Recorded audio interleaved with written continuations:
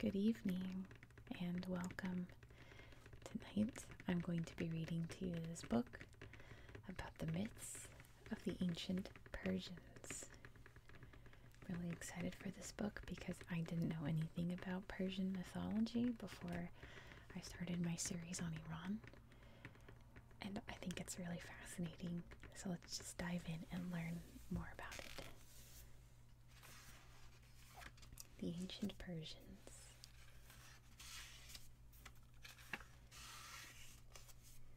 I think we'll skip this one because this is just about what mythology is. We're going to start here with Meet the Ancient Persians. Look at this beautiful picture. At the crossroads. The present-day nation of Iran sits at the heart of the Middle East. Until recently, people of the Western world called this country by a different name, Persia. In ancient times, the Persians built the largest empire that the world had ever seen, stretching over most of Asia and parts of Europe and Africa. The homeland of the ancient Persians was rugged and unforgiving. Iran is one of the driest, most mountainous places on Earth. The central part of the country is a vast plateau consisting mainly of barren plains and salt deserts. Surrounding the plateau are towering mountain ranges. The Zagros Mountains run more than 600 miles along the shores of the Persian Gulf and Arabian Sea. The Alborz Mountains rise from a narrow coastal plain lining the shores of the salty Caspian Sea. There are no major river systems in Iran. The only navigable river is the Karun, which flows from the Zagros Mountains to the Persian Gulf. In the early spring, many other small rivers and streams form from snow melting in the mountain ranges. The waters flow from the mountains into the central plateau, draining into saltwater lakes. Within a few weeks or months, most of the rivers and lakes dry up in the blistering summer heat. Geography played a major role in Persian history and culture. Because of its central location, the country was an important trade link between the Western and Eastern worlds. The people of Western Persia had frequent contacts with the ancient Greeks and Romans.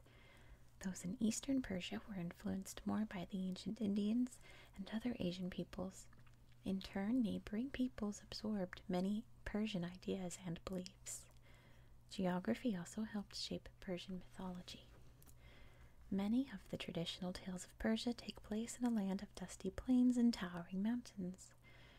In Ahura Mazda and the Good Creation, which I think is our first story, we will learn how the mountains and other land features were formed during the first great battle between the forces of good and evil. Here's a map of the Persian Empire around 500 BCE. You can see all of this was Persia and all the different lands. You can see Greece here, Thrace, Scythia, Lydia, Babylonia, Media, Parsa, Parthia. Down here's Arabia, India, Central Asia, and Egypt. The glories of Persia. Look at this beautiful art. Many historians believe that the first Persians were nomads from Central Asia, known as the Aryans. Sometime around 1800 to 1500 BCE, groups of Aryans began to migrate southward and settle among the peoples of the Iranian plateau. By the 9th century BCE, two major Aryan tribes dominated the land. The Medes ruled over the kingdom of Media in northwestern Iran. The Persians lived mainly to the south in a region called Fars or Parsa. Around 550 BCE, Cyrus II took the throne of Parsa. Cyrus was a brilliant military commander who led his armies to victory over Media. He went on to conquer the kingdoms of Lydia in modern-day Turkey and Babylonia in today's Iraq. Persian forces also seized Greek colonies on the coast of the Aegean Sea. The empire established by Cyrus the Great was known as the Achaemenid Persian Empire, after the legendary founder of the king's dynasty or royal family line. Darius the First, who became king in 522 BCE, took the Achaemenid Persian Empire to its greatest heights of power and glory. Darius extended Persian control over an area reaching as far east as the Indus River in India and as far north as the Danube River in southeastern Europe. He built a network of royal roads connecting the far-flung lands of his realm. He also built splendid palaces and other monuments at two of his capital cities, Susa and Persepolis. About 200 years after Darius built his vast empire, the ancient Greeks took it away. Greek forces under the command of Alexander the Great marched across Persia, defeating the armies of the last Achaemenid king. Alexander looted Susa and burned Persepolis to the ground. He conquered Babylonia, Egypt, and all the other lands of the once great Persian Empire. In the centuries following the Greek conquest, a series of different peoples and dynasties ruled over Persia. The Seleucid dynasty, founded by one of Alexander's generals, introduced many elements of Greek culture to the Middle East. The Parthians, an Iranian people originally from Central Asia, established a prosperous empire that endured for more than 300 years. Then, in the 3rd century BCE, the Parthians fell to a Persian dynasty called the Sasanians.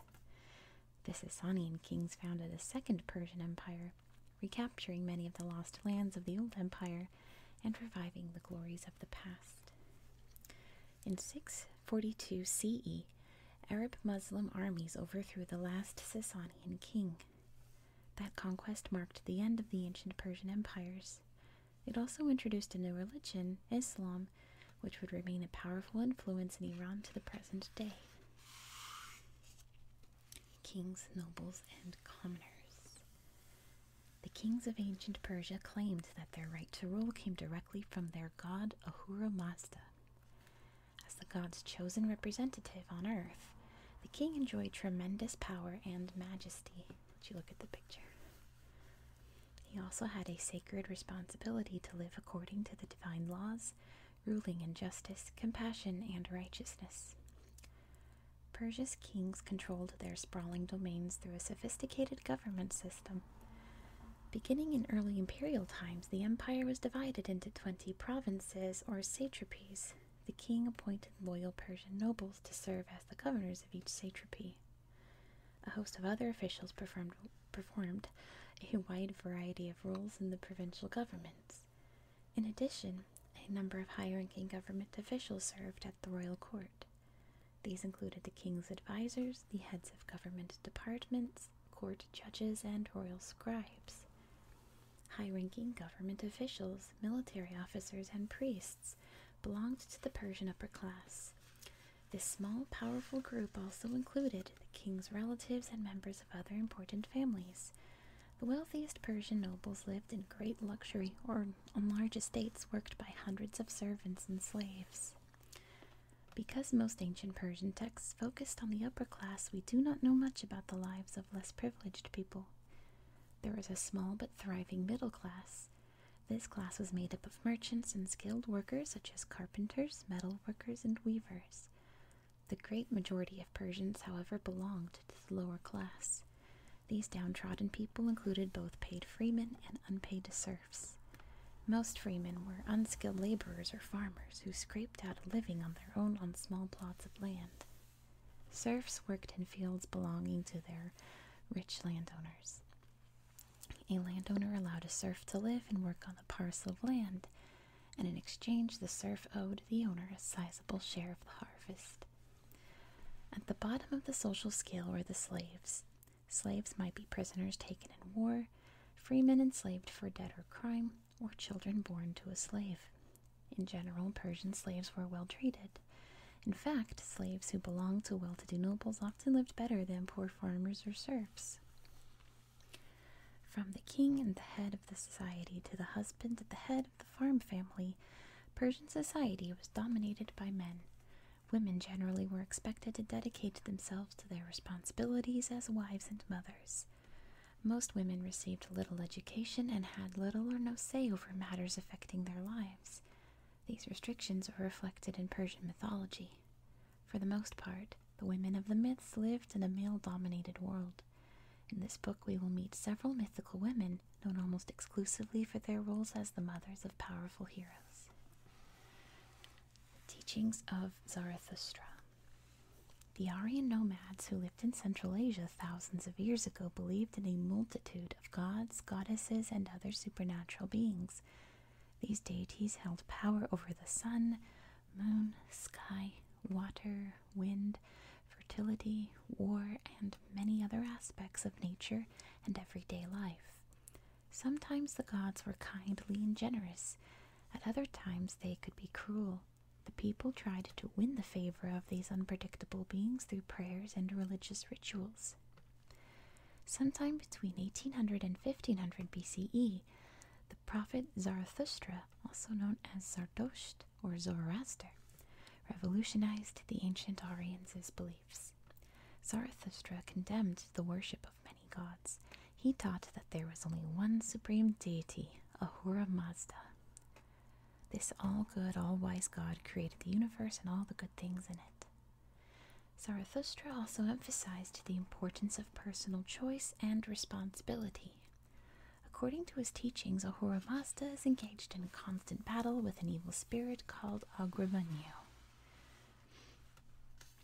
That cosmic battle between good and evil is central to life on Earth as well. All men and women are born with free will, meaning that they have the freedom to choose how to live their lives. Those who choose to follow the path of goodness and truth give strength to Ahura Mazda. That hastens the day when the supreme god will triumph over Agramanyu, and the world will be cleansed of evil and suffering. When the ancient Persians and other Aryan tribes migrated to the Iranian plateau, they brought Zarathustra's teachings with them. As the centuries went by, the prophet's message developed into a religion known as Zoroastrianism. This new faith combined Zarathustra's ideas with elements of earlier Aryan beliefs and practices. The Achaemenid kings, especially Darius I, embraced Zoroastrianism. 8 centuries later, the Sasanians made it the official religion of their new Persian Empire. Following the Arab conquest in the 7th century CE, most Persians converted to Islam.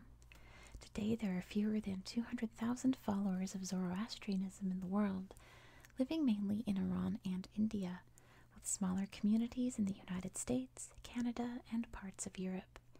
Despite its declining numbers, this ancient faith has left behind a powerful legacy. Scholars believed that the principles of Zoroastrianism, including ideas about a supreme god, heaven and hell, and a final judgment day, influenced the development of major world religions including Judaism, Christianity, Islam, and Buddhism. The sacred fire. The religion that developed from Zarathustra's teachings combined the prophet's revolutionary ideas with rites and practices, reaching back countless years. The main instrument of Zoroastrian worship was fire, which I actually have a candle going over here. I usually do when it's really cold. There we go, and I warm my hands over it, so I have a sacred fire going during this, I suppose. The early Aryans had worshipped their gods with burnt offerings. For the followers of Zoroastrianism, fire became a symbol of truth and purity, marking a path to the great Ahura Mazda himself. Many Zoroastrian religious rituals were, and still are, conducted in the presence of a sacred fire. At first, these fires were built outdoors or in household hearths. Later, the Persians began to build special fire temples. Priests tended the flames that burned on altars in these magnificent stone buildings. Another important feature of Zoroastrian worship, dating back to earlier traditions, was the Haoma ritual. Haoma was the name of an ancient god of immortality as well as a plant. The juice of this plant was a mild stimulant. Cool picture. Priests drink Haoma juice as part of their chief worship ceremony, the yasna, in order to become more open to divine visions. The priests of ancient Persia were called magi. These honored men presided over a daily round of temple rituals, reciting many complicated prayers, hymns, and sacred formulas by heart. Zoroastrians believed that the correct performance of these rituals honored Ahura Mazda and also helped the god in his battle against evil. Ordinary Persians worshipped not only at the fire temples but also at home and outdoors. They might stand beside a river or face the sun, offering their prayers to the great god who created the waters and the heavenly bodies. Zarathustra said to have directed his followers to pray 5 times a day. The prophet also prescribed 7 great religious festivals. On these holy days, the entire community came together to worship Ahura Mazda and share a joyous feast. The highest holiday was the New Year festival, or Navroz, held on the first day of spring. Today, Zoroastrians still observe this ancient festival, celebrating the renewal of life and the glorious day to come when good will triumph over evil once and for all. Alright, let's get into the mythology stories. Timeless tales of ancient Persia. The origin of the world and humans. Ahura Mazda and the good creation. The early Persians told several different stories about the origins of the world and the first people. Their best-known creation story has come down to us through the teachings of Zarathustra. As the founder of Zoroastrianism, Zarathustra often retold the ancient myths of his people, drawing on the lessons in the stories to reinforce his message. The Zoroastrian creation story revolves around Ahura Mazda, the supreme god who is the source of all that is good in the universe. Ahura Mazda watches over the world with the help of an army of heavenly beings. These divinities include a group of powerful angels called the Ameshaspentas, or Holy Immortals, a host of divine spirits called the Yazatas, or spirits worthy of worship, and the Fravashis, which are the immortal souls of mortal men and women. Opposing Ahura Mazda is Agramanyu. This devil-like spirit is the source of all that is evil. He constantly strives to destroy the good creation of Ahura Mazda and to lure people into his world of lies and wickedness. A host of horrible demons assist him in his wicked schemes. According to Zoroastrian beliefs, the constant struggle between good and evil led to the creation. Ahura Mazda made the world for a specific purpose, to serve as the arena in which he would confront his eternal enemy. His first battle with Agramanyu gave the world its present form and set the heavenly bodies in motion. At one point, it looked as if the evil spirit would triumph, resulting in the destruction of all life on earth. In the end, though, Ahura Mazda and his angels proved more powerful. Here we go. The light and the darkness. Before the world was created, Ahura Mazda lived above in a kingdom of endless light. Far below, in an abyss of eternal darkness, dwelt the evil spirit Agramanyu. Between the two was a vast empty space, so that good and evil existed without contact. Agramanyu was so ignorant that he was not aware of Ahura Mazda's existence, but the Supreme Lord knew all about the wicked spirit. In his wisdom, he understood that he had to create a place to confront and defeat evil. So Ahura Mazda set the good creation in motion. He began by forming a substance of pure spirit. The bright white spirit filled the universe with radiance. When its light pierced the darkness, Agramanyu rushed out to destroy it. But the glory of the spirit was too great to overcome. Defeated, the evil one slunk back to his gloomy kingdom. There he produced many terrible fiends and demons, whose sole purpose for existence was destruction. Ahura Mazda already knew how the conflict between good and evil would end. Even so, in his infinite goodness and mercy, he went to speak with Agramanyu. "Save yourself and your creatures," said the wise lord. "Offer praise to the light, and I will grant you immortality." Agramanyu just laughed at the god's generous offer. He believed that the Supreme Lord must be weak and frightened to come begging for peace. "I will never praise you," he shouted. "I will destroy you forever and force all your creatures to worship me instead." Now Ahura Mazda knew that the evil one could not really defeat him, but he also could see far into the future, to the days of humankind. Among men and women, would be many misguided individuals who would practice wrong more than right. If the conflict between good and evil went on too long, Ugramanyu might be able to persuade those people to join his side. So Ahura Mazda proposed that the war last for a fixed period of time only. For 9,000 years, the two enemies would fight, and then their contest would be over. Ugramanyu foolishly agreed to the time limit. The moment he gave his consent, his doom was sealed. Reciting a powerful prayer, Ahura Mazda unveiled a vision of the future. When Ugramanyu beheld his own utter downfall, he shrieked in horror and fell back into his gloomy pit. There he would remain for 3,000 years, stunned and powerless. The first battle. While Ugramanyu lay helpless, Ahura Mazda was preparing for battle. First, the wise lord shaped the spirit of light into a host of divinities. He made the 6 Amishaspentas, whose names are good thought, best order, desirable dominion, holy devotion, wholeness, and immortality. He created the Yazatas, divine spirits who would aid in the battle against evil.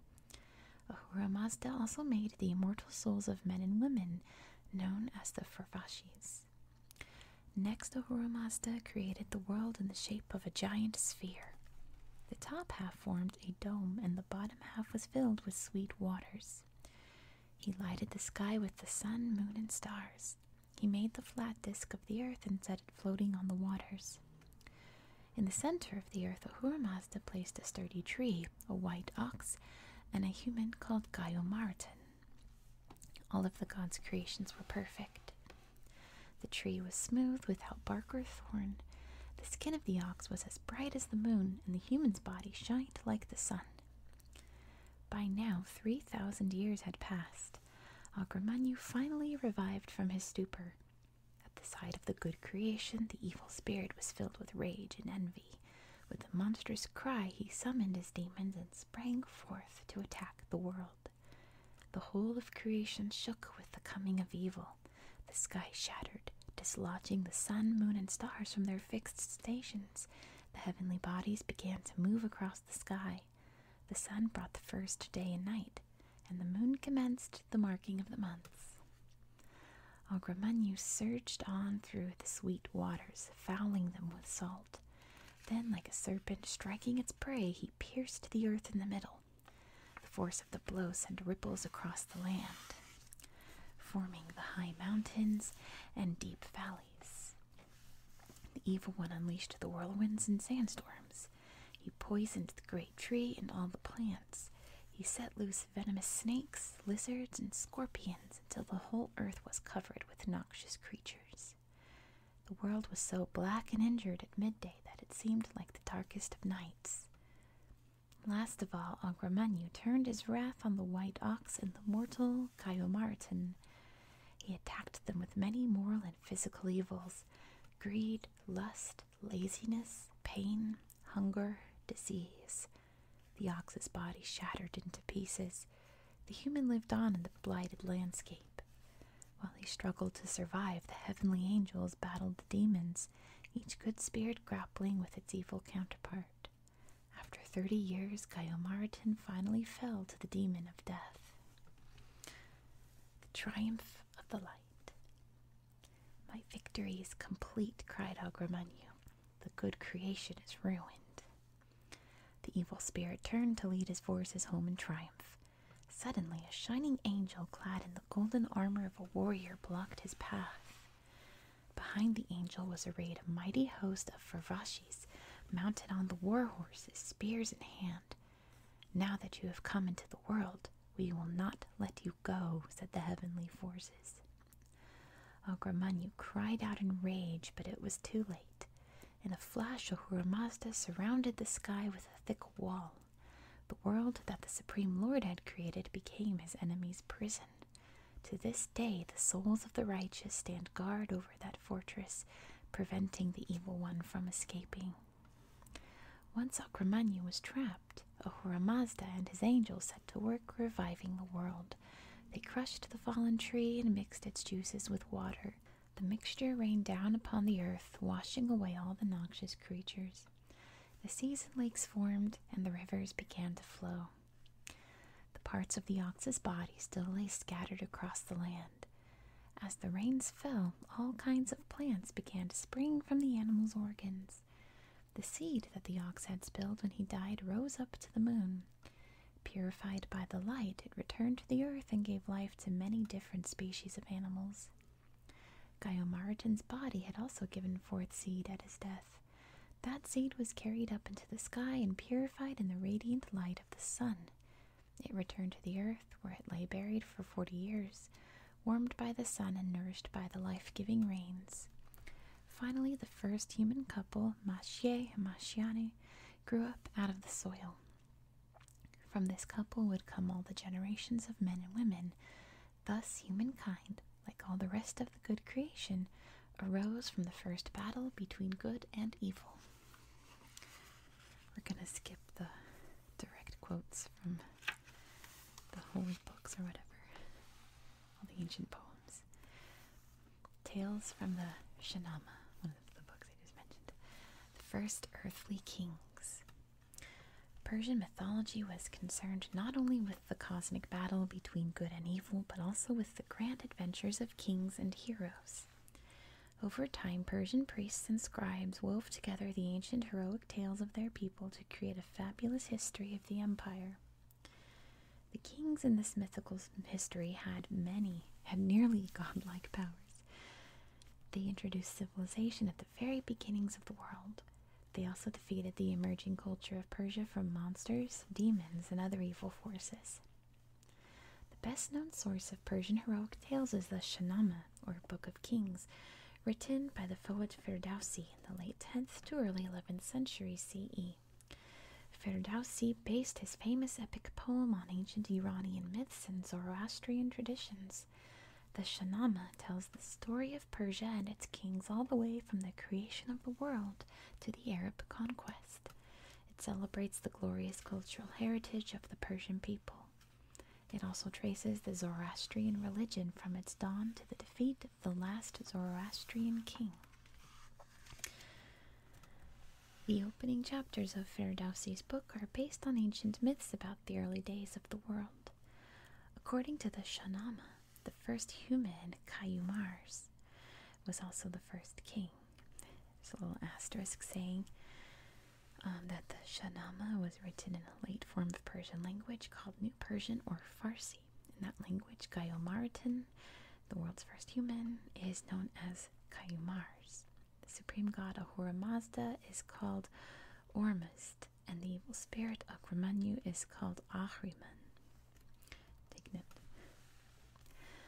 Kayumars gave the world law, religion, and other important elements of culture. He was succeeded on the throne by his grandson Hushang. This wise king introduced irrigation and discovered the secret of making fire. Persia's next mythical ruler was Timoris, known as the binder of demons.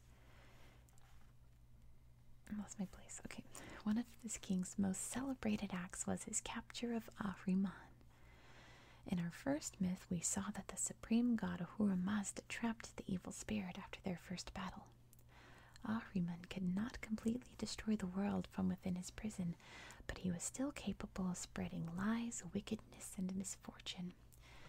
Timoris temporarily put a halt to these dark deeds in a way that was particularly humiliating to the evil spirit. Let's find out what happened, starting with the sorrow of Kayumars. Who was the first man to sit upon the throne of Persia? Ancient tales tell us that it was Kayumars. When the world was young, this good king lived in the mountains. He dressed himself and his people in animal skins. It was Kayumars who gave us the arts of preparing food and clothing in those early days when civilization was still in its infancy. Kayumars also introduced the first code of laws. People came from all over the world to receive his laws and hear his wise counsel. Even the animals, both wild and tame, came to honor him. Seated on his high throne, Kayumars shined like the sun in his goodness and glory. All who saw him knelt down as though in prayer, awed by his God-given splendor. Thus began the very idea of reverence, which would give rise to religion. Kayumars and his queen were blessed with a son named Shiamak. This handsome youth was wise, skillful, and eager for fame. The sight of him filled the king's heart with happiness.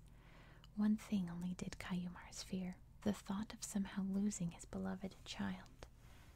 For 30 years Kayumars reigned in peace, but even his royal virtues could not hold back evil forever.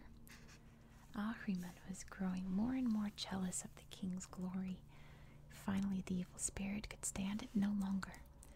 He summoned his own son, a dark demon who was as fearless and savage as a wolf. At his father's command, the mighty demon gathered an army and set out to seize the throne.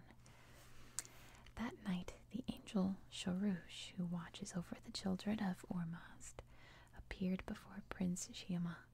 The young man seethed with fury when the angel told him about the plot against his father. Quickly, Shiamak assembled his own warriors. He arrayed himself in a leopard skin, for armor had not yet been invented.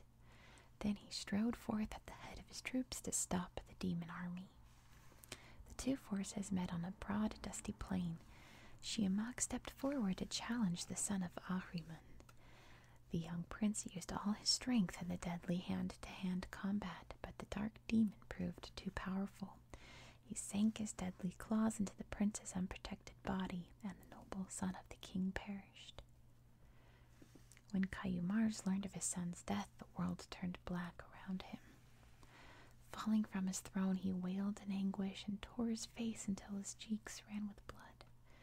For an entire year, the king wept without ceasing, and the entire kingdom mourned with him. At last, Ormazd sent Sorush with a message for the king. "Weep no more. It is time to collect your troops and rid the earth of that vile demon." When he heard the angel's words, Kayumars wiped away his tears. Lifting his face to the heavens, he asked Ormazd for strength against his enemies. Then the king turned his heart and mind to vengeance. Prince Shiamak had left behind a son named Hushang. This splendid youth was the very image of his father. As soon as Kayumars resolved on war, he sent for his beloved grandson. "I mean to march against the dark demon," said the king, "but I am old and worn out. You must command my army." Hushang leaped at the chance to avenge his father's death. Soon the royal army was on the march, with the king's intrepid young grandson leading. The ranks of the army were filled out with warrior angels, as well as leopards, lions, wolves, tigers, and other fierce creatures. The dark demon himself led the enemy forces, but the evil host could not withstand the fury of the king's army. The angels and roaring beasts utterly destroyed the demon warriors. Meanwhile, Hushang battled his father's murderer. The prince seized the son of Ahriman like a lion gripping its prey. He tore the dark demon's body in two. Then he cut off the monster's head and trampled it in the mud. At last, Kayumars had achieved his vengeance. With a peaceful sigh, the good king lay down and died. The world was deprived of his glory, but his might and wisdom would never be forgotten. Hushang and the Gift of Fire. After the death of Kayumars, Hushang ascended to the throne. Like his grandfather, the new king was wise and good. His reign saw the establishment of justice and law across the land. Hushang also introduced many valuable arts to the untamed world. Chief among these was the secret of making fire. One day the king was riding in the mountains when a monster suddenly appeared. The beast was huge and black with eyes like raging pools of blood. Smoke billowed from its gaping jaws, plunging the world into darkness. As the monster rushed toward him, Hushang calmly picked up a stone and hurled it with all his might. The monster fled, and the stone collided with a large boulder, producing a spark. Curious, the king hit the boulder again. Again came the flash, as the iron stone struck the flint rock. Thus Hushang discovered the fiery nature of flint, which gives off sparks whenever one strikes it with iron. Bowing low, the king thanked Ormuzd for the gift of fire. That night he and his companions built a towering bonfire and celebrated with a great feast. From that day forth, faithful men and women have offered their prayers toward the sacred fire. Hushang also found many earthly uses for the heaven-sent flames. He taught his people how to use fire to separate iron from the rocks. He invented the forge so that blacksmiths could make axes, saws, hatchets, and other tools and weapons from iron. With the help of their new tools, farmers planted and harvested the first crops. The king showed them how to dig irrigation canals so that the rivers and lakes would water their fields. Hushang also used his God-given authority to separate the animals. Some beasts remained wild for hunting. Others were tamed and set to work for humankind. Oxen and donkeys began to pull plows and haul loads. Cows, sheep, and goats provided their meat, milk, and hides. For 40 years the heavens revolved over the throne of Hushang. The king toiled without ceasing, and the earth flourished under his care. Then he departed for a better life in heaven, leaving behind his good name and the fruits of his labor. The Binder of Demons. The next man to sit on the throne of Persia was Hushang's son, Timoris. This wise and noble ruler continued his father's good works. He taught the farmers how to shear the sheep and goats, spin the wool, and weave garments and carpets. He trained the wild hawks and falcons to assist the hunters. He told his people to praise the Creator, who had given them dominion over the animals. The greatest achievement of Timoris was his victory over the demons. When the king took the throne, he swore to cleanse the world of evil and ignorance. Shining with the light of his God-given glory, he went forth to battle the evil spirit. There's a train in the distance, can you hear it? With his powerful magic spells, he transformed Ahriman into the shape of a horse. He placed a bridle over the evil one's head and a saddle on his back. For 30 years, the triumphant king rode around the earth on the back of his conquered enemy. When the demons beheld their leader's humiliation, they roared in outrage. Banding together in a great army, they prepared to overthrow Timoris. But the king soon learned of their plans and led his warriors forth to battle. There he is on the horse. The army of the demons was like a vast tide of gloom. Their breath blackened the air, and their foul stench rose to the heavens. Then Timoris strode forth at the head of his forces. The king quickly subdued 2/3 of the demons with his spells and disposed of the other third with his massive iron mace. Bound and wounded, the remaining demons groveled in the dust. "Do not destroy us," they begged. "We can teach you valuable new art." So Timoris agreed to spare the lives of the demons. He freed them from their chains and released Ahriman from his enchantment. The conquered demons brought forth pens and ink and taught the king the art of writing. They showed him not just one script, but almost 30, including the Persian, Chinese, Arab, and Western ways of writing. Thus from the servants of the evil spirit came a great blessing for humankind. For 30 more years, Timoris ruled in wisdom and righteousness. Then his days too came to an end. Though he passed away, the world will always remember the noble king honored as the binder of demons. The Golden Age. Yima saves the world. The Sorrow of Kayumars on page 43 told us that Kayumars was the world's first mortal king. That story was based on the Shahnameh. In a number of other Persian tales, the role of first king went to Yima. Often called the greatest of all kings, Yima presided over a golden age of peace and abundance. In fact, the world was such a paradise under his reign that the king had to enlarge it 3 times to make room for all the people and animals. The golden age of Yima came to an end with a worldwide disaster. The story of that catastrophe is similar to tales of a great flood told by ancient peoples all over the world. In the ancient Persian myth, deadly cold replaces the flood waters. After the creator god Ahura Mazda warns Yima that a terrible winter is coming, the king builds a giant vara, or enclosure. He fills the safe haven with the best of all the plants, animals, and people on earth. When the killing storms strike, the seeds of new life live on inside Yima's vara. Our retelling of the myth of Yima is drawn from the Avesta. This collection of ancient prayers, hymns, and other sacred texts is the holiest book of the Zoroastrian religion. The central part of the Avesta is believed to contain the words of the prophet Zarathustra himself. Zarathustra denounced Yima as a sinner who worshipped the ancient gods with animal sacrifices. As a result of the prophet's condemnation, a wide variety of contradictory tales developed about the mythical ruler. In most Persian myths, Yima still shines as the king of the Golden Age and the savior of life on earth.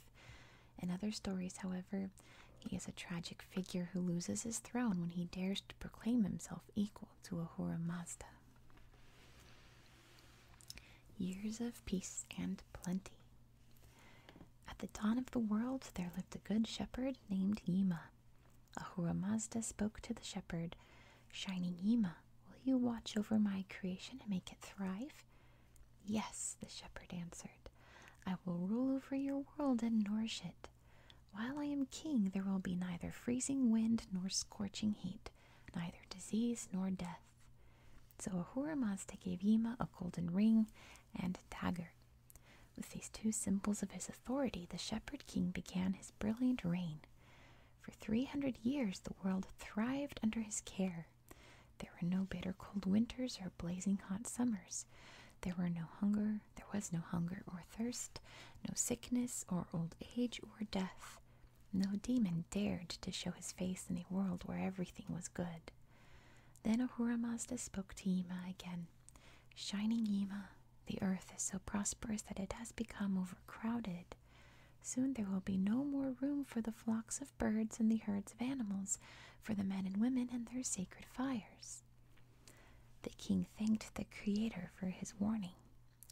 He pressed his golden ring against the earth and thrust his golden dagger into the soil. He called out to the shining spirit of the earth, "O Spenta Ormaiti, kindly open and stretch yourself afar." There was a shudder, a groan, an ear-splitting crack. Suddenly the surface of the earth began to stretch. The horizons on all sides faded into the distance as the world grew 1/3 larger than it had been before. Now came another 300 years of peace and plenty. The population of the earth continued to multiply under the care of Yima. Again Ahura Mazda warned the king that the world was becoming too full. Again Yima pressed his ring to the ground and pierced the soil with his dagger. The earth stretched out once more until it was 2/3 larger than it had been at the creation. Yet another 300 years passed. Now there were more flocks and herds and people than ever before. A third time Yima called on the shining angel Spenta Armaiti. A third time the earth grew, making room for all its creatures. And that is how the world grew twice as large as it had been at the creation. That is how it became the size it is today, thanks to the good King Yima. 3 fatal winters. For 900 years Yima had ruled over the world. Under his reign all living things had thrived. Agramanyu, lord of evil, could not stand the sight of such peace and abundance. Finally, the wicked spirit decided to put an end to the world's happiness. Ahura Mazda was well aware of Agramanyu's evil plans. The Creator spoke to the king, saying, "Shining Yima, a catastrophe is about to befall the world. 3 terrible winters are coming, bringing deep snows and fierce foul frost. All the creatures of the earth shall perish, those that live in the wilderness, those that live in the mountains, and those that live in the shelter of the valleys. To save the earth you must build a vara. This enclosure shall be a great square, as long as a riding ground on every side. You shall fill the vara with the seeds of every different plant and tree. You shall bring every kind of creature, men and women, sheep and oxen, dogs and birds. Take care that you choose only the best and most beautiful creatures, the strongest and most sweet-smelling plants. Nothing must be tainted with weakness, meanness, or deceit. Nothing must bear the evil mark of Agramanyu. Yima listened carefully and followed the god's instructions. He stamped his heel on the ground and gathered up a handful of crushed earth. He kneaded the earth in his hands the way a potter kneads clay. Then he used the magical soil to build a giant vara, 2 miles long on every side. He diverted a stream so that its waters flowed through the enclosure. He raised hills, carved out valleys, and shaped every other kind of landscape. At the heart of the compound, he built a small city with 9 streets lined with pleasant houses. Next, the king planted seeds inside his vara. The seeds sprang up into wonderful plants and trees that would bear a never-ending supply of food. Yima settled birds along the lush banks of the stream. He found homes for all the different animals, each in its familiar surroundings. He brought hundreds of men, women, and children to the streets of the miniature city. Finally, when his work was finished, the king used his sacred golden ring to seal up the whole enclosure. The sun had been shining as Yima worked on the vara. The moment he completed his task, the first evil winter fell. Outside the enclosure, a chill breeze began to blow. A deadly frost crept over the fields and tree branches. Soon the snow lay so deep that even the tallest man could not forge a path through it. All the people, birds, and animals perished from cold and hunger. Meanwhile, inside the vara, all was light and warmth. For 3 winters, the people of this little world lived in perfect happiness. There was no lying, no envy, no poverty, decay, or disease. None of the marks with which the Lord of Evil stamps the bodies of mortals. At last Agramanyu grew weary. The terrible storms afflicting the world faded, and the snows melted. Yima opened the door of the vara, and new life poured forth into the barren landscape. The earth grew a fresh green carpet of grass, shrubs, and trees. The herds grazed in the fields. The wild animals roamed the young forests. The people began to till the soil and rebuild the cities and villages. They rekindled their sacred fires and gave thanks to Ahura Mazda. And they all sang the praises of Yima, the shepherd king who had built the vara and saved the world's living creatures.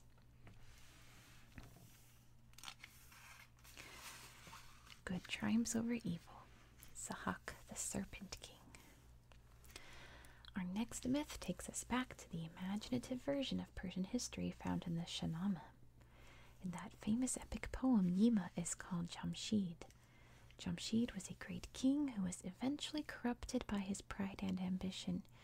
As a result of his sins, his kingdom fell into chaos. The people of Persia turned to the neighboring kingdom of Arabia for help in overthrowing their wicked ruler. Unfortunately, the Arab king was even worse than Jamshid. In fact, King Sahak was firmly in the clutches of the evil spirit Ahriman. The stories of Jamshid and Sahak give us some insight into the ancient Persians' ideas about kingship. The king had a duty to maintain order in society. He was supposed to ensure security, prosperity, and justice for all his subjects. Above all, he should never forget that his powers came directly from God, called Urmazd in the New Persian language of the Shahnameh. When Jamshid and Sahak failed in their duties, they lost their God-given far, or divine glory. In time, Urmazd bestowed the glory on a new hero, Feridun, who conquered evil and restored order in the world. These age-old tales of kings and heroes also tell us something about the early Iranians' view of themselves and other peoples. Ferdowsi, the author of the Shahnameh, grew up in the mid-900s, about 3 centuries after the Arab conquest. During this period, the people of Iran were beginning to rediscover and celebrate their ancient heritage. Ferdowsi based his book on ancient Persian mythology, ignoring the traditional stories of Iran's Arab rulers. According to his epic, the first great kings were Persians who ruled over all humanity from their homeland at the center of the world. It was Sahak, the Arab king, who brought disaster upon the world when he allowed Ahriman to creep into his heart. path of evil. In the days when Jamshid sat on the throne of Persia, King Merdas ruled the south, in the land of the Arabs. Merdas was an honest and generous king who gave freely to his subjects. He was also a righteous man with a heart dead set against evil. Merdas had a son named Sahak. In his youth, this handsome prince was as brave and noble as his father. He spent most of his time riding about on his splendid Arab horses, spreading generosity throughout the desert kingdom. But Sahak had two great faults: vanity and excessive ambition. Ahriman, lord of evil, searched for a way to take advantage of these failings. Finally, the wicked spirit came up with a plan to replace the good king with his more easily influenced offspring. Ahriman disguised himself as an aged nobleman called Iblis. He went to the royal court, where he used his charming conversation and lavish praise to befriend the unsuspecting prince. Once he had won Sahak's confidence, the evil one laid his trap. "Your father is old and worn out," he said to the prince. "How long will you remain a wretched subject when you deserve to be king of the world?" At first, Sahak refused to listen to such wicked talk, but gradually his pride and ambition overcame his devotion to his father. "Very well," he said. "Tell me how I can gain my rightful throne." Early the next morning, good King Merdas went to his orchard to pray, as was his custom. Iblis had dug a deep pit in the orchard path. In the dim light before dawn, the king fell into the hole. The reverend man's back broke and his life departed. Sahak and Iblis quickly erased the evidence of their crime. They recovered the body and placed it in the path so that it would look like the old king had simply stumbled. They filled in the pit with soil. Then the sinful son placed his father's crown on his head and mounted the golden throne of Arabia. The devilish curse. Sahak longed to put his terrible crime behind him. He dismissed Iblis from the court and tried to rule with justice and compassion, but Ahriman had other plans. With the young king at his command, the evil spirit was determined to spread suffering throughout the world of humans. One day, an agreeable young stranger presented himself to the king. "I am an excellent cook," said the man. "It would be the greatest of all honors for me to nourish the body of such a noble monarch." Flattered by these warm words, Sahak accepted the man into his service. For the next few days, the new cook prepared delicious dishes from the flesh of birds and animals: partridge and white pheasant meat, chicken and lamb kebabs, veal cooked with saffron and rose water. Rubbing his stomach, the delighted king summoned the cook and exclaimed, "Your skill and devotion are truly incredible. What do you desire most in the world? Ask me, and I will grant it." "I have only one desire," answered the cook. "Although I am quite unworthy, I beg for the privilege of kissing your shoulders." This was a most unusual request, but the king had given his word. He nodded, and the cook stepped forward. Embracing his master as though they were equals, the man pressed his lips to the royal shoulders. Suddenly, two remarkable things happened. The man, who was really Ahriman in disguise, vanished, and two black snakes began to grow from Sahak's shoulders. The king and his court cried out in horror. Sahak tried to pull off the snakes, but they were stuck as firmly as the limbs on a tree. He hacked them off with his sword, but they grew right back again. He summoned the most learned physicians in the land. The men tried one remedy after another. Still the monstrous serpents writhed and twisted on the king's shoulders. Then Ahriman appeared once more, this time in the guise of a wise old doctor. "There is only one way to get rid of these growths," the evil spirit said solemnly. "You must feed them human brains. Give them nothing but brains to eat, and in time they will sicken and die." From then on, two young men were dragged to the palace each morning. The victims were killed and their brains were fed to the snakes. But the hissing monsters showed no signs of dying, and Sahak the Serpent King fell ever more deeply under Ahriman's power. Feridun the hero. While the people of the Arab lands suffered, a dark cloud was also gathering over Persia. Jamshid, once the most splendid of kings, had fallen into pride and falsehood. When the foolish king proclaimed himself equal to Ormuzd, the great god withdrew Jamshid's divine glory. Petty lords sprang up on all sides, challenging the king's authority. The land was plunged into war as the contenders battled over who had the greater right to the throne. Finally, a group of Persian nobles made their way to the court of Arabia's famous Serpent King.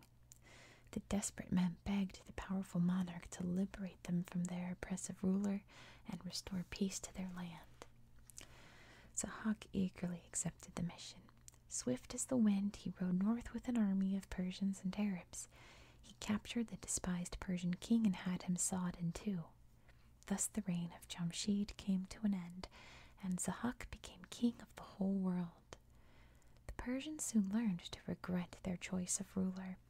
Under the reign of Sahak, goodness hid its face and wickedness flourished throughout the world. The king erected idols to false gods. He burned many cities and villages. He murdered many innocent people, including the two young men sacrificed each day to provide serpents with their evil nourishment. One night, Ormuzd sent a dream to trouble the wicked ruler. In his vision, Sahak saw a tall, shining warrior. The young man hit him over the head with an ox-headed mace and dragged him from the palace.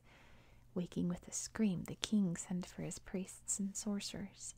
The learned men shook their heads and gave Sahak the news he was dreading. The dream was a sign that a young hero was coming to seize the throne. From that day on, Sahak could hardly sleep or eat for terror. He commanded his warriors to scour the world for the coming hero. Many more innocent people were slaughtered. Among the victims was a man named Abatin, who was descended from Timoris, the great king known as the Binder of Demons. Abatin's wife had just given birth to a boy named Feridun. When her husband was killed, the woman fled north with her son. The child grew up in the Alborz Mountains, safely hidden from the king's assassins. He grew as tall and straight as a cypress tree, and all who saw him marveled at the royal splendor that shined from his face like the sun. When Feridun was 16 years old, he asked his mother about his family. The bold young man's heart filled with pain and fury as he heard the story of his father's murder. He longed to rush straight to the palace and confront the evil monarch. Only his mother's pleading stopped him. The woman wept bitter tears and begged her son not to throw his life away. At last Feridun agreed to delay his attack until he could gather enough followers to challenge Sahak's powerful army. The end of a tyrant. Feridun would not have to wait long for his vengeance. At the very moment that he made his pledge to his mother, an extraordinary confrontation was taking place at the royal palace. Sahak was holding audience when a lowly blacksmith named Kava suddenly strode into the throne room. Kava's beloved son was about to be killed to feed the king's serpents. Shaking his fist, the blacksmith demanded that the boy be freed. Sahak nearly ordered his guards to seize the insolent commoner. Then a strange vision appeared before his eyes, a mountain of iron, tall and forbidding, seeming to rise up before Kava. Filled with foreboding, the shaken king meekly agreed to the blacksmith's demands. Kava and his son marched straight from the palace to the busy marketplace. There the blacksmith hoisted his leather apron on a spear as a rallying point. "Today it was my boy, tomorrow it will be yours," he shouted. "This evil king is Ahriman himself. We must free ourselves from Sahak's chains." A crowd of people quickly gathered around the leather banner, roaring their approval. Kava marched his men from the city and through the countryside, gathering more and more followers as they went along. He led his ragged army all the way to the mountains where the heir of Timoris was waiting. Feridun welcomed the army warmly. He took the humble leather flag and adorned it with brilliant jewels. He asked the blacksmith to make him a mace in the form of a massive ox head. Raising his weapon to the heavens, the noble youth set off to avenge his father. The warriors raced across the mountains and valleys. Soon the walls of the palace loomed before them. The hero raised his mace, and holy fire seemed to burst forth from his body. Urging his horse forward, he let forth a thunderous cry. The rebel army stormed the palace, crushing all of Sahak's sorcerers and demons and overturning all the false idols. At last Feridun faced Sahak in single combat. The Serpent King leapt at his challenger with a glittering dagger. The hero brought his mace crashing down on Sahak's head, shattering the king's helmet. He was about to deliver the killing blow when an angel of Ormuzd appeared. "Do not strike him again," said the shining messenger. "Bind him and take him to the mountains." So Feridun bound Sahak's arms and legs with strips of lion skin. He dragged the wretched captive to Mount Damavand. There Sahak was imprisoned in a deep, dark cave, where he would suffer until the end of time. Then Feridun returned to the palace and ascended the throne. The whole earth rejoiced at the overthrow of Sahak and the rise of the brave new king. For the next 500 years, Feridun would rule over a world free from evil, and all the people would enjoy peace and good fortune. Mythical creatures. Rostam and his marvelous horse. Many incredible creatures populate the world of ancient Persian mythology. There are fearsome dragons, demons, and monsters. There are also friendly beasts that use their magical powers to protect Persia and its heroes. One of the most famous of these helpful mythical creatures is Raksh. This magnificent horse was said to have the strength of an elephant and the speed of a racing camel. His courage, intelligence, and loyalty made him the perfect partner for the greatest of all Persian heroes, Rustam. According to Ferdowsi's Shahnameh, Rustam lived in the turbulent days following the reign of Feridun. The good king's death had led to a long period of war and upheaval. Over several centuries, the Persians fought a series of battles with the northern kingdom of Turan. Let's say here, Turan is an ancient region in Central Asia, north of the Oxus River. Its exact location is unknown. Cool. Rustam was the foremost champion of the Persians' side. With the help of his brave and faithful horse Raksh, he spent his life defending his country against invading armies, dangerous demons, and other perils. Most of the stories in the Shahnameh are based on ancient tales that had also been told in the Avesta, the Zoroastrian holy book created many centuries earlier. However, Rustam was never mentioned in the Avesta. His adventures seem to have belonged to another set of traditional stories which originated in a different part of Persia. These tales were so popular that Ferdowsi decided to work them into his grand chronicle of Persian history. Whatever the origins of Rustam, countless generations of Iranians have celebrated him as the ideal example of strength, courage, virtue, and devotion to country. Look who's here. It's the cat. He's looking at my candle. Don't, no. Psst, psst, psst. No, cat. That's a bad idea. Okay, come on into my lap. You know the drill. Here's an up-close shot of my cat's back. Come on, kitty. Come on. Look at all his little hairs. Every hair on his body is striped. Isn't that cool? Every single one. They're all striped. Come on, kitty. Let's go. Come into my lap now. You're ruining the entire shot once again. Come on. There you go. There you go. Come on. I know you're an old man, but you can go faster than that. I've seen you. I've seen your zoomies. He's fighting me. Okay, come on, kitty. Let's go. He's fighting me. Come on. No. This is a really good story. I want to read it. Please don't sit on the library book. Oh my gosh. I know, kitty. Okay, well, let me move the book. Cat. Come on, cat. Come on, cat. There. I have freed the book from the cat. Just grab the cat. Okay, I removed him. He's not happy. My poor cat. I'm sorry. I love you. Just relax. Stop trying to fight me. Okay. A horse fit for a hero. From the day of his birth, Rustam was marked for greatness. He was such a large infant that he could not be born in the usual manner. Instead, a priest had to cut open his sleeping mother to bring him into the world. When the woman awoke, she smiled at the sight of her noble child, whose face shined like the sun and the evening star together. Rustam grew up in troubled times. Following the death of Feridun, the kingdom of the Persians had suffered under one weak king after another. Eager to take advantage of the confusion, the king of Turan sent his son Afrasiab to seize his neighbor's throne. As the Turanian prince led his army south, the Persians turned to Zal, the country's great warrior who had served as their country's loyal champion under 4 kings, and Zal, whose back was bent with age, turned to his noble son, Rustam. "You have grown as tall as a cypress tree," said Zal, "yet you are still a boy. How can I ask you to take on the task of a seasoned warrior when your heart still yearns for the pleasures of youth?"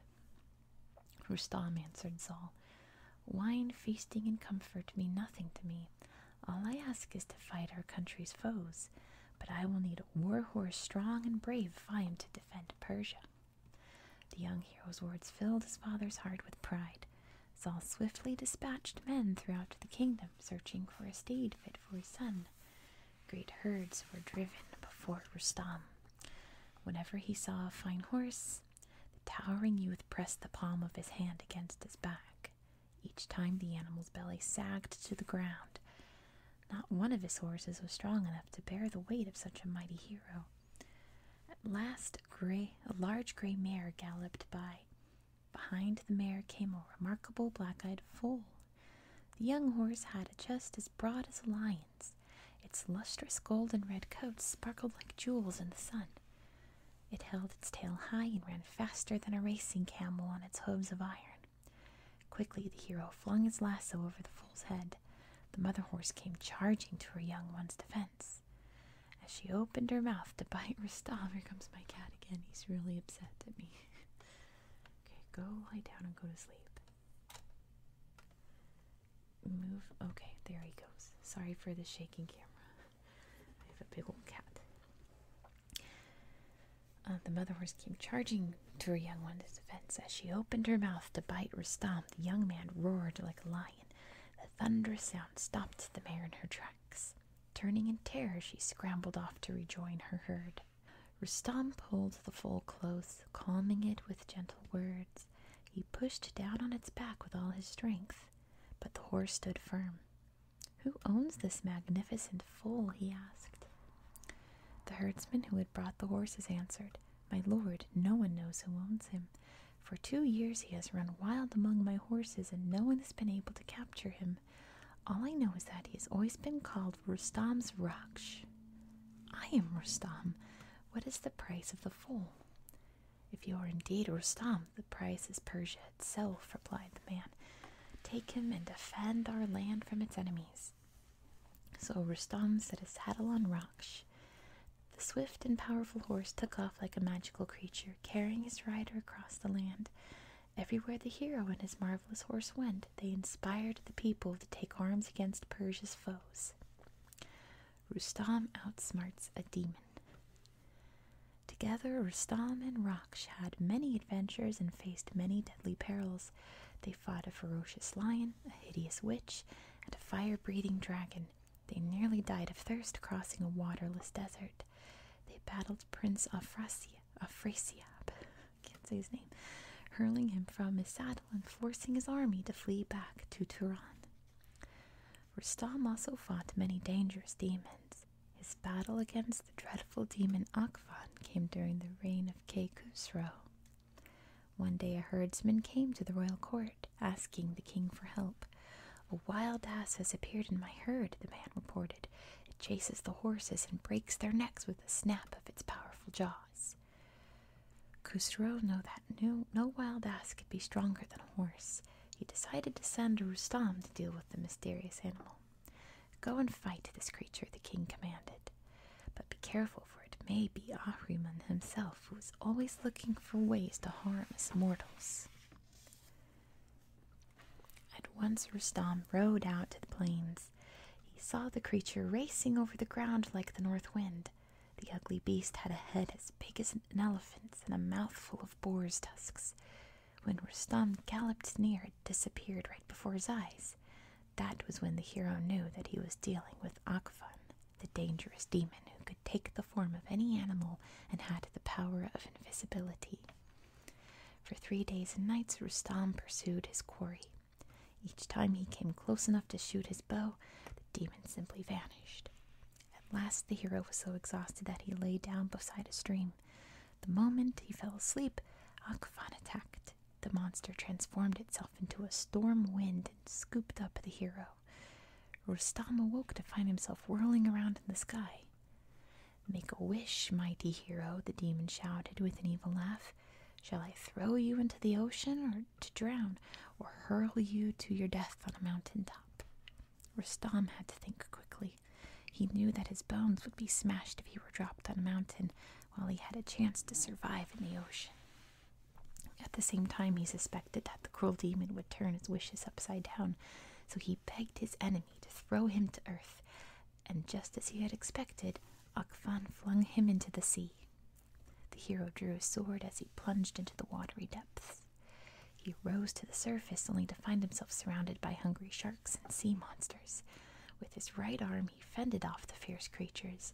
With his left arm and his legs, he swam. Drawing on his great strength, he finally made it to dry land. Once he had rested, Rustam rode his faithful horse back to the stream where he had encountered Akvan. The demon was so astonished to see the young warrior alive and well that it forgot to make itself invisible. Quickly, Rustam flung his lasso, capturing the monster. He raised his mace like a blacksmith's hammer. Then he brought the heavy weapon down with a powerful blow, smashing Akvan's skull to bits. After his great victory, Rustam returned to the court of Kay Khusro. The king and all his nobles sang the praises of the hero who had set out to capture a wild ass and ended up defeating a demon. 2 weeks passed in merry feasting, songs, and storytelling. Then the champion of Persia mounted his marvelous horse and rode off in search of new adventures. The founding of Zoroastrianism, the life of Zarathustra. Very little is known about Zarathustra, also known as Zardosht or Zoroaster, the prophet who founded the dominant religion of the ancient Persian Empire. Modern-day scholars have pieced together an outline of his life from ancient sources that offer a confusing blend of history, religion, and mythology. These include the Gathas, a set of hymns believed to have been composed by the prophet himself, and the Pahlavi texts, religious books written centuries later by the followers of Zoroastrianism. According to clues found in these sources, Zarathustra may have lived in Central Asia sometime between 1800 and 1500 BCE. As a young man, he served as a priest of his tribe's age-old religion. At some point, he had a mystical vision of Ahura Mazda. In this vision, Ahura Mazda revealed the principles of a religion based on the belief in one supreme god rather than many different gods. Zarathustra devoted the rest of his life to spreading the word about this new faith. Following Zarathustra's death, the story of his life was told and retold by his followers. Gradually, the figure of Zarathustra became the hero of a sacred tale with many fantastic elements. According to that tale, the coming of the prophet was foretold from the beginning of the world. Miracles surrounded the birth of his mother as well as his own birth and childhood. As he carried out his divine mission, he faced threats from both human opponents and evil demons. He overcame all these obstacles with the help of his great wisdom and the miraculous powers granted to him by Ahura Mazda. The sacred account of Zarathustra's life has inspired generations of Zoroastrians from ancient times through the present day. In this well-loved narrative, the prophet serves as an example of the ideal man who remained steadfast in his faith despite all trials and temptations. His story is a call for his followers to remain equally faithful and courageous. It is also a promise that the forces of goodness will ultimately triumph over evil. The birth of Zarathustra. When it was nearly time for Zarathustra to come into the world, Ahura Mazda sent the light of the sun, moon, and stars down to the earth. The divine glory entered the fire burning in the home of a man and his wife. From the fire, the radiance flew out into the wife's body. Time passed, and the woman gave birth to a baby girl named Dugdava. And the little girl, who was destined to become the mother of the prophet, shined with a light brighter than any fire. The demons who serve Agramanyu knew that the divine glory could mean their downfall. Hoping to injure Dugdava, they afflicted her village with bitter winters, deadly diseases, and other catastrophes. They whispered that the young girl with the mysterious light was the cause of all these hardships. The rumors that they started spread through the village, and Dugdava's father was forced to send his daughter to live with a far-off family. But the angels watched over the poor maiden. They guided her safely to her new home. They also made sure that her new family included a young man named Purushaspa, who was fated to become her husband. Soon the young bride conceived a child. 3 days before the baby's birth, the village began to glow like the sky before the dawn. The whole world held its breath. Then Zarathustra was born, and all the animals, plants, and waters of the good creation rejoiced. Meanwhile, in the home of the new parents, the midwives gasped at the sight of the radiant man-child. The remarkable infant did not cry like other babies. He laughed out loud, for he was already aware of his glorious mission on earth. Marvels and miracles. When Zarathustra was still a child, the demons tried again and again to destroy him. Using their evil powers, they twisted Purushaspa's mind until he believed that his son's radiant glory was a sign of the devil. In his madness, the father placed the infant on a pile of wood. He set the wood on fire, but the crackling flames refused to touch the boy. Next, the deluded man laid Zarathustra in the path of a stampeding herd of oxen. One old ox stood guard over the baby until the danger was past. Then Purushaspa left his son in the den of a fierce she-wolf. Instead of attacking the boy, the wolf cared for him like one of her own cubs. Zarathustra survived these and many other attempts on his life. He grew into a fine young man known far and wide for his wisdom and virtue. By the age of 30, he had become a respected priest of the old religion. But his heart still longed for a higher truth and greater righteousness. One morning, Zarathustra went to the river to fill his jug for a sacred ritual. As he emerged from the waters, he saw a tall figure clothed in pure sunlight. "Who are you?" asked the awestruck priest. "I am Vohumana, good thought. Come with me, O seeker of righteousness, and I will take you to the one who created you." So the young priest followed the angel up to the blue sky. They climbed to a place where the light was so brilliant that at first Zarathustra was blinded. Then his vision cleared, and he beheld the Amisha Pentas and the Supreme Lord and Creator, Ahura Mazda. Zarathustra listened reverently as the divinities instructed him on the good religion. They told the young man that there was only one true God, the creator of all the good things in the universe. They taught him about the eternal struggle between good and evil. "I have chosen you to carry my divine word to the people," said Ahura Mazda. "Teach them how to live righteous lives. Teach them the power of good thoughts, good words, and good deeds." Then the Supreme God gave his prophet powerful prayers and spells for protection against the forces of darkness. For the next few years, Zarathustra traveled about the land, preaching the word of Ahura Mazda. Many nobles and priests condemned the prophet whose teachings threatened the old order. Many demons tried to kill him or to tempt him away from righteousness. All their efforts were in vain. Zarathustra remained resolute in his faith. He confounded his human enemies with his wisdom and shattered the demons with his God-given spells. whenever he grew weary of his struggles, Ahura Mazda sent another divine vision and granted him the strength to carry on with his mission. After 10 years of preaching, Zarathustra finally made his first important convert, King Vishtaspa. Jealous priests and counselors had convinced the powerful eastern ruler that the prophet was an evil sorcerer. Vishtaspa had thrown Zarathustra into his deepest dungeon. Then a miracle occurred. The king's favorite horse was stricken with a mysterious disease that left its legs bent and paralyzed. The prophet sent word that he would heal the animal under 4 conditions.